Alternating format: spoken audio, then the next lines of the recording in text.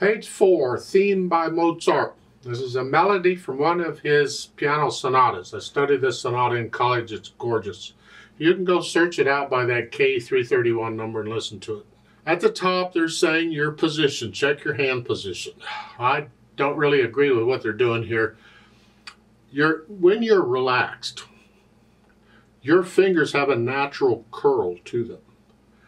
That's the position. Don't curl them up and grab a ball or anything, because you can feel when you do this, you can feel tension here. We don't want the tension. Just relax. The firm fingertip thing is because at this knuckle right here, if you can see it, here, sometimes when you play, that knuckle will collapse. You don't want it to collapse. You want it to stay there. Don't let it collapse each time, because that means you're playing on this part of the finger. Sometimes we do want to play on that part of the finger, but not here. We want to play more on the tip. Not the tippity tip, but more on the tip. If it's a natural curl, that's where it's going to be. But try and stay as relaxed as you can without falling off the bench or whatever. Let's look at this theme here.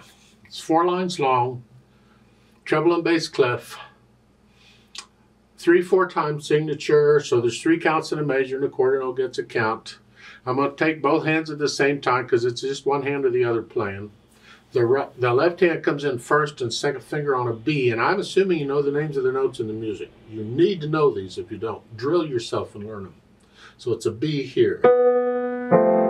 And the right hand comes in on second finger on a D here. So we're in middle C position. Okay. It's the accordion of 1, 2, 3, 1, 2, 3. You just go through and play it all together. Don't worry about how fast you take it, your speed, and hesitate all you need to. It doesn't matter. Right now, you go through and put the hands together. Then go back through it slowly and get rid of any hesitations you have. Work on those spots so it is a steady beat throughout. Then once you have that, we can add in the articulation, which is the slurs. I'm listening for the phrases. I'm going to lift up between the phrases, because remember, in a slur, you don't always lift up before and after a slur. Yeah. All a slur tells you is to connect the notes within the slur. It doesn't tell you anything about before and after. But a phrase, you generally lift up, like taking a breath between the phrases, so you can hear the musical sentences. Well, I need to speed it up so I can hear the sentences. Here it's...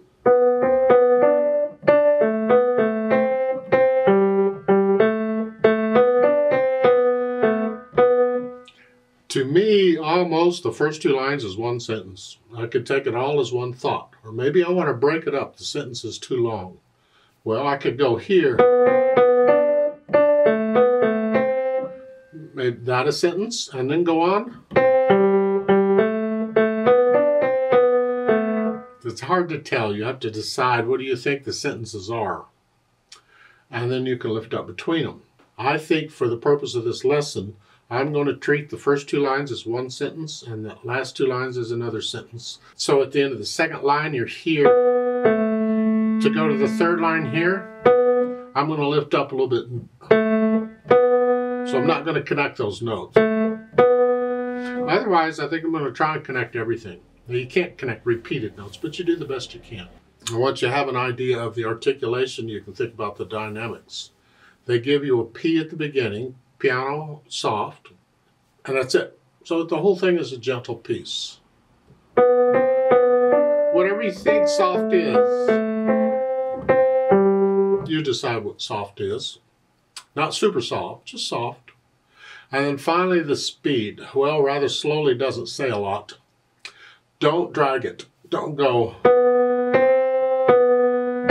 That's slow, and it just drags. See, that doesn't work well on a piano because it's too percussive. It's got to flow.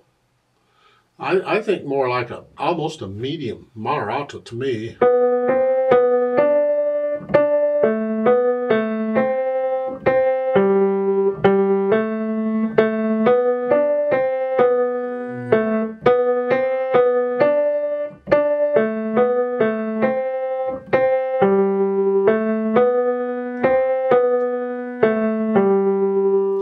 To me, that's about where it would go. You can take it your speed. It's not fast and it's not slow.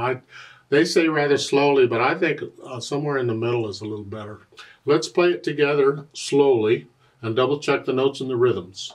So I'll give us 3 counts, 1 ready, go. Now let's just play it slowly together. Let's make sure you're playing the right note at the right time, and this is after you've learned it. Learn it first and then try it with 1, ready, go. 1, 2. 1, 2. 1, 2.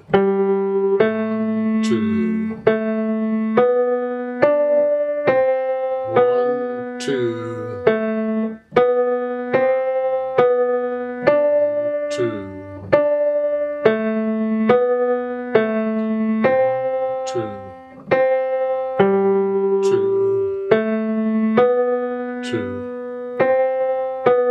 2.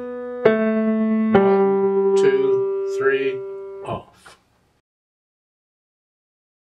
Now there's a duet for this at the bottom of the page. I'd like to play that, and you play what we just played. I'm going to speed it up just a little bit. And again, I need you to go up an octave on the piano. So just pretend the middle C instead of here is up here. So instead of here, you're up here. Play it up here. Play it all up here. I'll give us 3 counts, and let's try it together. 1, ready, go.